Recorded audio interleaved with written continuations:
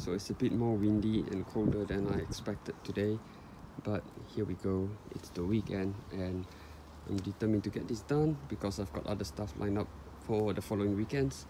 So I've got everything that I need backed up here, and I hope that I'll be able to get at least one of the brake drum replaced before having to go back into my house to replenish stuff.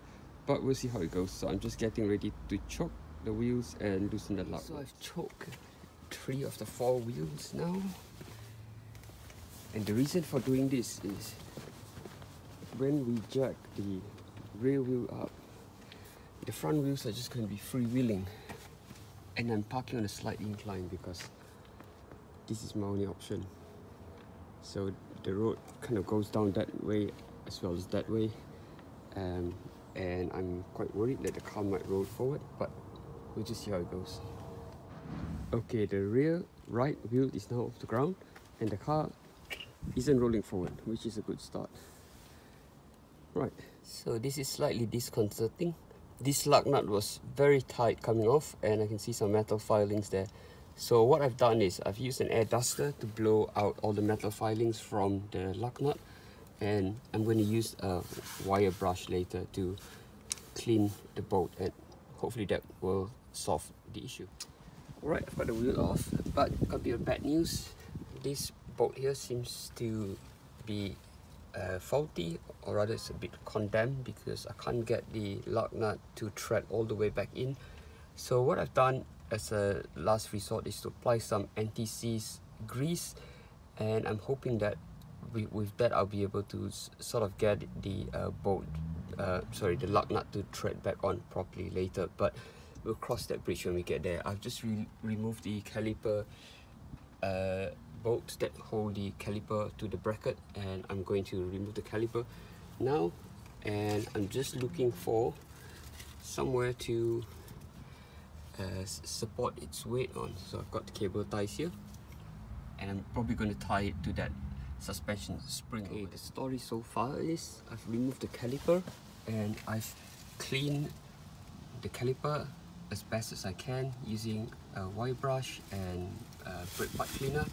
So I've cleaned under the rubber boots and I've sort of brushed this side of the sliding caliper's face as well. So what I'm going to do now is I'm going to compress the caliper back in, but before I do that I'm going to loosen the brake fluid reservoir in the engine compartment.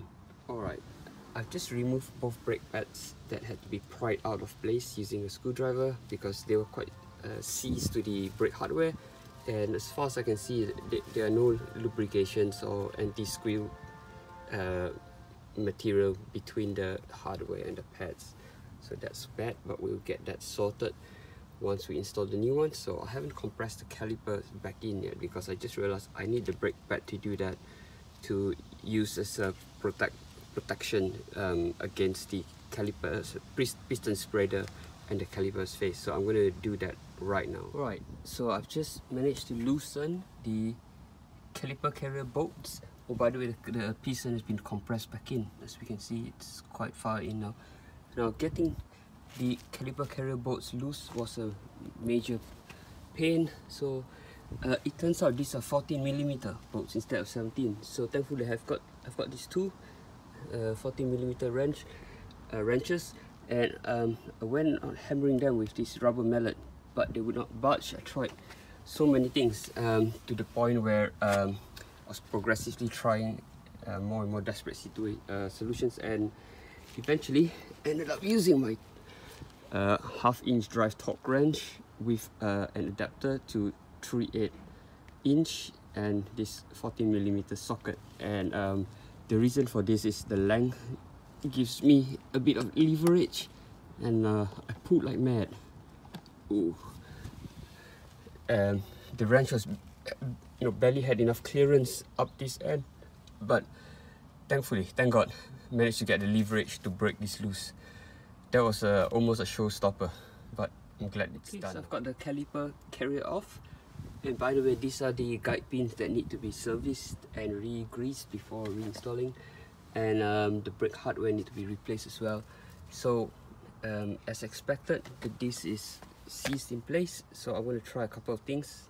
You know, the parking brake is definitely released, so I'm going to try whacking the rubber mallet, and if that doesn't work, then I'm going to thread in the M8 bolts to pull the disc out. Okay, so whacking this with the rubber mallet didn't loosen it at all, so I've had to use this M8 bolts to thread in and push this out. So as we can see, the disc is already partially out of the hub, so I'm going to continue going. So to do that, I've had to go indoors to get this 13mm by 1/4 inch socket and adapt that to 3/8 inch before adapting it to 1/2 inch. Yeah, that's because I'm lazy to use my shorter 3/8 inch torque wrench, but glad that this is now loose and we can pull it off. Okay, so we've removed the old disc drum, and they're actually made by Subaru, which surprises me because this is an NBK brake system, and I wasn't aware Subaru makes this brake disc anyway. So here we are. So I'm going to use the brake cleaner to clean off the surface of the shoes, and I am also going to use the wire brush to clean off the corrosion from the face here, because without doing so, the contact points between the hub face and the new disc isn't going to be uniform, and that can cause a disc warp when the disc gets hot. Now we can see the impression made by the M8 bolts that we use to pull the disc off. Okay, cool. So maybe before doing that, I'm going to spin that wheel there to adjust the shoes, just to make sure the new disc drum will slip into place properly. Okay, let's get started. This little black rubber grommet needs to be removed from the old disc drum and installed a new one. That prevents dust getting in to cause damage to this drum brake system while the car. Okay, so it's all clean now. So I think before taking the new stuff out, I think I'm going to grease the caliper guide pins first, because I like doing all the dirty stuff first, you know, and that way it makes installing a lot more pleasant. So I'm going to get that done. Okay, so we've just replaced the brake hardware with the new ones from Brembo, and they seem to fit into place pretty well, unlike the problem that I had with the fronts. So hopefully they'll work just fine. Just in case I need to switch back to the old ones, I've got them here anyway, but I hope I won't have to do that. So now it's time to install the new disc drum.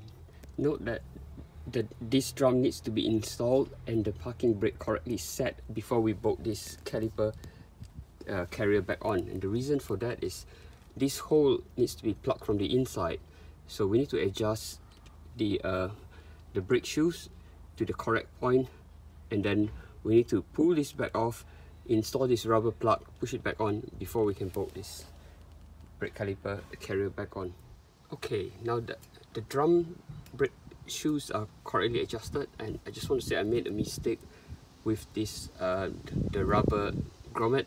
It actually plugs in from the outside rather than from the back, so I could have installed the caliper carrier before doing this, but here we are, learning from mistakes. Alright, so I've just installed the upper caliper carrier bolt, and I did apply the Loctite thread lock.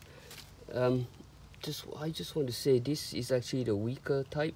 I think this one, yeah, this is the weaker version, but as you saw earlier, there wasn't any applied in the first place, so that's all I've got, and it's better than nothing. I'm going to torque the bolts up to 49 foot-pound of torque with my torque wrench once I'm done installing the bottom one, and I've got to be quick to do this before the thread locker hardens up inside. So once again, this is my cheap Amazon Basics torque wrench, and it feels really horrible to use. You know, the torque setting ring just binds in place, and it's so rough turning it. So I've turned it to about 50 foot-pounds anyway. The advantage of this is it's shorter, so it's easier to get the job done with less clearance, and also this is already 38-inch, which means I only need to go through one adapter to get it down to 14 millimeters. Okay, so I've got the caliper carrier installed and torqued up to the correct torque. So I've just pushed the new Brembo pads in place just to see where it contacts with the brake hardware. So now we can see exactly where we need to apply the anti-squeal paste, which I've got right here, and I'm going to be using this paintbrush to do so. So we just need to get it around this bit here, around the ears, as well as that bit there where the spring from the brake hardware contacts the pad. So basically what I would do is I would avoid getting it on the top, and I'll just do this bit round to about there, and that should do it. Oh yes, the one other thing I need to mention is the brake pad from the back part of this caliper came with what do you call it, the acoustic wear indicator. So I'm going to use the Brembo pad that has the acoustic wear indicator for the back of this. Now I explained in my previous video that the original brake pads come with two acoustic wear indicators, so one for this side and one for the other side, but the Brembo one comes with just one. So well, there you go. So I think the idea is they should all wear at pretty much the same rate. Yeah, so all the more it's all the more important to grease up the caliper slide pins properly when doing this job, because you don't want uneven wear on the brake pads, because the worst situation you can end up with is you end up with a really thick pad with the acoustic wear indicator, while the others have gone down to the backing, and it damages the new rotors. Okay, so let's show you very quickly. These are the old ones, and that's the acoustic wear indicator on the old one, and this is the new one here. And also, just want to say this P78018 came pre-installed with the shims already in place, whereas with the front I had to actually install them myself. So okay, so this is what I've ended up with, but I forgot to say that we also need to apply the anti-squeal paste on the front parts where the caliper mechanism is going to contact the pad. So basically anywhere the pad touches another piece of metal needs to be coated with this substance. Okay, now the right rear side is almost done. All that needs to be done now is to torque up the caliper guide pins to 19 foot-pounds of torque, and we can install the wheel back on after that, and that should be it. And that's it. So thankfully I was able to torque up all the lug nuts back up to the spec of 89 foot-pounds of torque. So that really is a huge relief due to the issue with the those two lug nuts earlier not being able to thread back into place. So here we can see the Brembo marking on the top of the drum part of the disc, and we can also see the Brembo logo on the pad. So what we'll do next is do the same on the other side, on the left side, and I wouldn't be making a video because it's pretty much the same, and I need to get it done really quick because it's really late today. I started at around 1 o'clock and it's already about 5 or 6 in the evening, so I need to get it done before the sun goes down. Okay, thanks for watching. Now for the final bit, I need to pump the brakes to get the caliper piston to extend back out and push against the pads.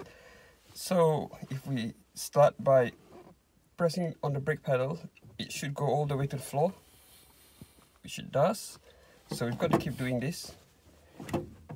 Now it's stuck around there with very little trouble, but that's because the brake booster vacuum reservoir has been depleted, so we need to recharge the vacuum by starting the engine. And now the brake pedal should go down further towards the floor once again. Okay, it's kind of firm. in the correct place. So I'm just going to sit here and enjoy the aircon for a few minutes before working on the other wheel. So thanks for watching.